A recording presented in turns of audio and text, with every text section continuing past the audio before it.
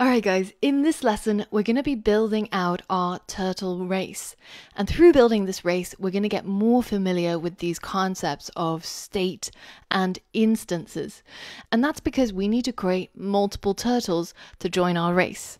This is what we're aiming for. In the beginning there's going to be a little pop-up that will ask us to bet who will win the race. And it asked me to choose a color.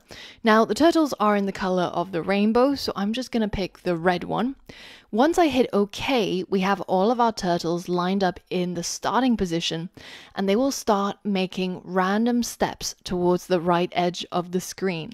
Now the first turtle that reaches past the right edge of the screen is going to be the winner. And at the moment it looks like the green turtle is probably going to get there first. There we go. So as soon as a turtle crosses the finish line, then it will print out a line telling us whether if we won or whether if we lost our bet and which turtle won the game. So this is the goal. Now I'm going to get started by deleting all of the code inside our previous Etch-a-Sketch project other than these few lines. So I've got Tim, my turtle, screen, which is a screen object that is going to hold the screen until I click on it so that I can see what's going on. Now, because in this game, the dimensions of the screen or of the window is really crucial, I'm not just going to get the default screen size show up. Instead, I'm actually going to use one of the methods that is in the screen object, which is called setup. And setup, as you can see, allows me to set up the width and the height of this window that's going to show up. So I'm going to set the width of my screen to 500 and the height to 400. So I should end up with a 500 pixel wide, 400 pixel high screen. And once I hit run, you can see this is what it gets resized to. Now, if you came across this code and it was somebody else's code, then these numbers and their positions don't actually make a lot of sense. Which one's the height? Which one's the width? So in these situations, I recommend using keyword arguments rather than positional arguments. So let's write out the parameters explicitly. Our width to be 500 and our height to be 400. This way, when somebody else comes along and reads your code, it's a lot easier to understand rather than just 500 and 400, because it could be both ways.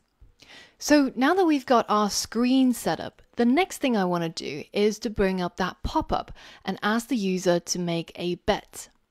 Now, if we take a look at the Python documentation, where we've been spending a lot of time recently, you can see that there is a method on the screen which is called text input.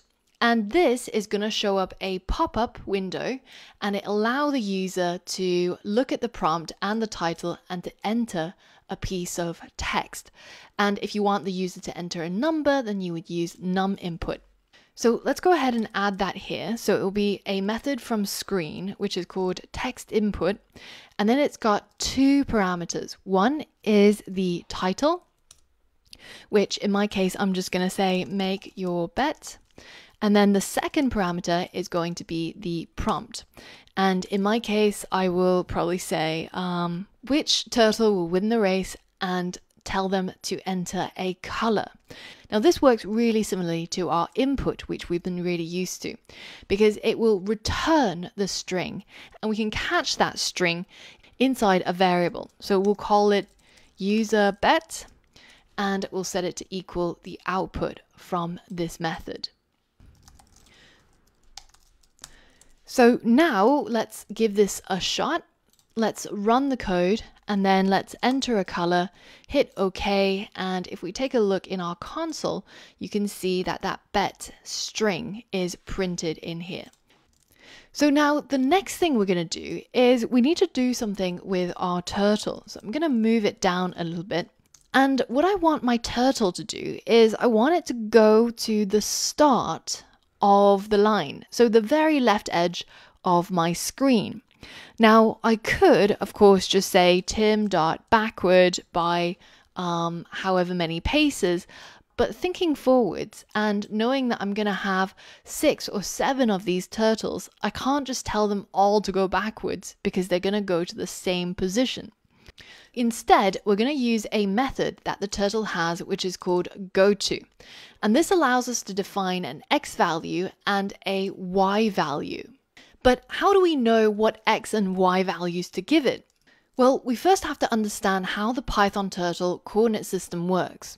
So if you imagine your program window as a graph, where the center of it is at the coordinate 0, 0, well then if you have a window that has a height of 400, then that graph will have a y-axis that extends from the center at 0 all the way up to the top edge, and then from the middle it goes down to the very bottom edge, which is going to be negative 200. So 200 plus 200 makes up 400, and the same happens with the x-axis.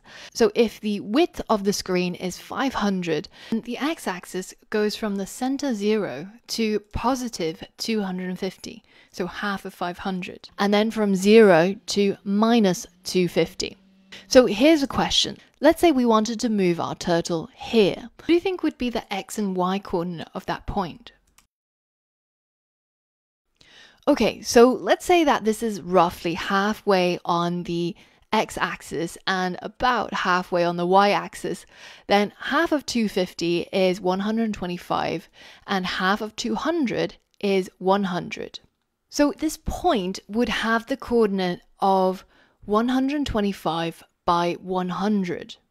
If we wanted our turtle to go all the way to the left side of the screen, say maybe starting over here or starting over here, well then we would have to use that goTo method and then specify a x value and a y value. Following the logic of the turtle coordinate system, then in order to move our turtle to the very left edge, then we should supply an x value of minus 250, which is half of the width of 500. Now the y value will determine where on the y-axis our turtle moves to. So if we had it at 0, then it would basically just go straight backwards and it would not go up or down. But let's say that we put it at minus 100. So now if I run this code, you can see that it goes in the right direction, but it's actually gone off the screen. So what's happened here is that minus 250 is on the very, very edge of the window. And once our turtle moves over there and the arrow is at the back, then you can't actually see it at all. So let's try changing that x value and shifting our turtle a little bit more to the right. Then you can see it moves to pretty much the start of the window. So I recommend using this goTo method and trying out some different numbers just to see where it ends up on the screen. And once you put in some different numbers in here, you'll start to get the hang of how this coordinate system actually works. But just remember that the x-axis is along the horizontal. It goes from 0 to positive and 0 to negative, and then the y-axis is along the vertical, going from 0 to positive and 0 to negative. So we want to get rid of this line, and we don't actually want our turtle to draw at all. So to do that, we're going to do tim.penup, and we're actually never going to put the pen down because we're going to be moving the turtle itself. And the other thing is that it would be really nice if instead of an arrow, we actually got a turtle. So we can of course say tim.shape and set it to a turtle shape, but here's an even easier way. When we create a new turtle, look at the prompt that it's giving us. It's actually giving us a way to initialize a new turtle object already with a shape set up. Now, this shape is set to have a default value, which is basically the arrow, but we can also specify the shape and give it the turtle shape to begin with. Now, when I run the code, you can see that firstly, I get a turtle shape, and then the pen is up and I'm not drawing, and then it moves to this place on the graph, minus 230, minus 100.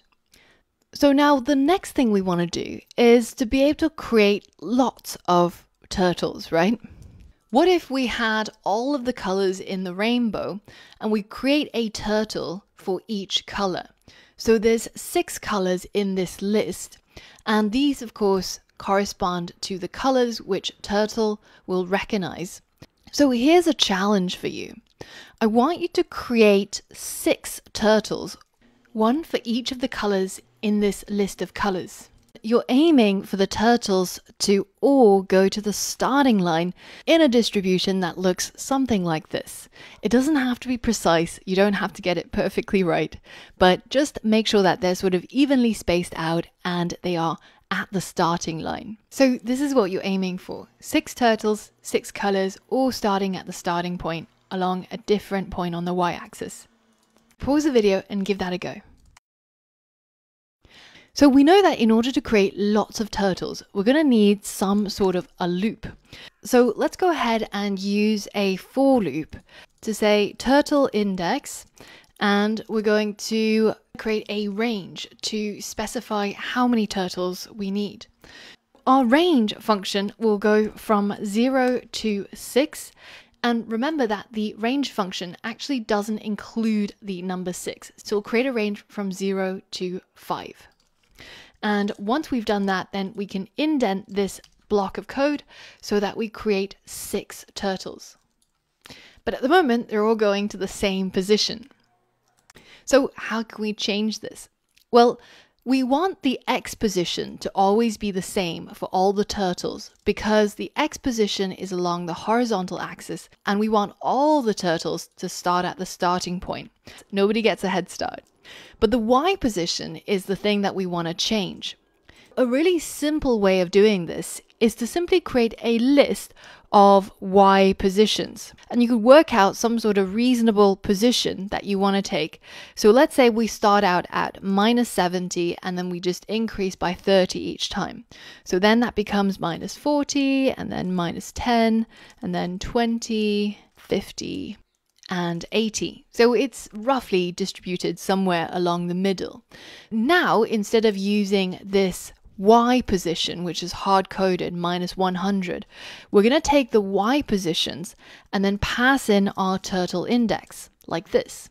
So now when we rerun this code, you can see that for each of the turtles, they're all going to get an individual Y position, and they're all separated by 30 in distance. Now that we've got our turtles neatly lined up at the starting point, the next thing is to give them a different color. So we're going to use the list of colors and then picking out the color using the turtle index. So now we should get some multicolored turtles, and it'll be much easier to bet on a turtle. So now that we have our turtle race all set up and ready to go, the next step is to actually get the turtles to start moving.